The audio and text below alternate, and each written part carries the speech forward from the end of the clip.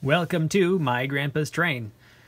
Today on my new temporary workbench, I have a TYCO locomotive, TYCO Mantua, that I'm going to bring back to life and make it operate on my HO scale layout. This locomotive currently does not move. It doesn't even get power from the trucks to the motor, so the wheels are quite dirty and they're a little bit rusty. The shell is quite dirty. It looks like it's been stored in a garage or a barn for quite some time. And this one is one of the older ones that has the MU style motor, and it says Mantua TYCO underneath. It's missing one truck side frame, missing the front coupler, and it's missing this handrail right here. Otherwise, it's got all of the rest of the handrails, which is nice. It's also missing both horns, which is typical, and it's missing one number board, but I have a solution for that. I happen to have this parts TYCO engine, and these engines have the exact same number board numbers for all of the ones they're GP20s. For some reason they did it that way, which is kind of odd, but they did. So I've been using this engine to fix up other TYCO engines identical to it. Now, I'm going to take this one apart and we'll see what is the matter with it, why it won't move. And then I'm also going to take the shell over to the sink and scrub it real good because it is pretty dirty. So let's get started. Now, I don't work on these particular engines very often. We'll take these out first. Okay, there's our weight. That comes out nice and easy like that. So we have our wire running from the back to the front. So these actually should just snap out.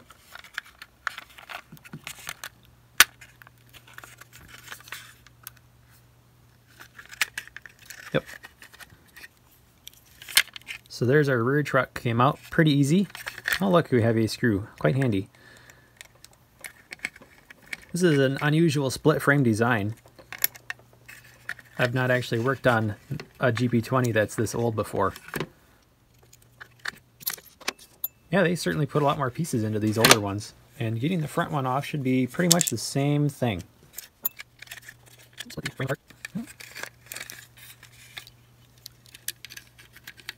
Alright, let's pull this little bitty screw. That's going to take the entire light assembly out.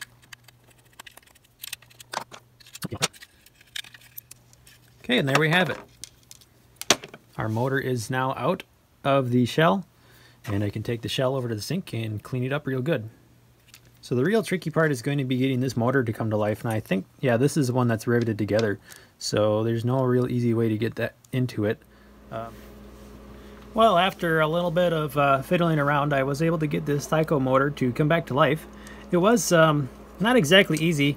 This design is very compact and kind of a pain to work on. So I had to remove the brush plate. That gave me access to the commutator, which I was able to clean with my fiberglass pencil. And then I removed the carbon buildup that was in the gaps of the commutator. You'll notice that on this side, I have the truck side frame is still in place. This side, it is gone. And this is where the partly violent method comes into play, where in order to gain access to the inside of this motor, you either have to remove the truck side frames or drill out these rivets, which go all the way through. And these side frames are plastic, so it's easier to pop those off. And then you have access to the motor on the inside. So now I can get at it and oil it and clean it and all that. The other thing is these plastic wheels have, apparently it's fairly common for these wheels to split. And this one, all four of the plastic wheels are split. These two wheels need the traction tires installed. So I'm going to put a drop of glue on these wheels to hold them together, and then I'm going to put traction tires on before I put the side frame back on, and for that I'm just going to use my plastic cement here. Alright, once that's all done, I'll put this back together and we'll test it. Alright, well, in putting this back together, I actually got a little bit ahead of myself, and I ran into a problem with this motor where it decided it wanted to go backwards instead of forwards. And so I have it back out on the bench. And I was a little confused as to why that would be, and I thought, well, maybe they put the motor magnets in backwards from the factory where it would just do that by itself. But the engine behind it goes forwards, and it's the same type of engine with the same motor. And I've had two other Mantua F units that one of them went backwards and one of them went forwards. And I always wondered what would have caused that. And I think it's just simply that this brush plate gets turned around because one side is the ground and one side is the hot side from the rear truck. So by turning that around, that just changes the polarity. It doesn't have anything to do with the magnet. So I think what I'm going to do is I'm just going to extract this screw, and I already have it loose.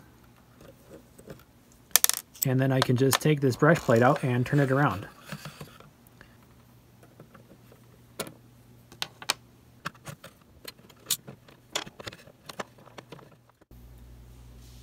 Okay, the engine is finally back together, and it is in good shape, and it runs really well, and it runs the correct direction this time now that I have the brush plate turned around the correct way. But wait, there's more. Not only did this come with an engine, I actually have the entire set of cars that go with it.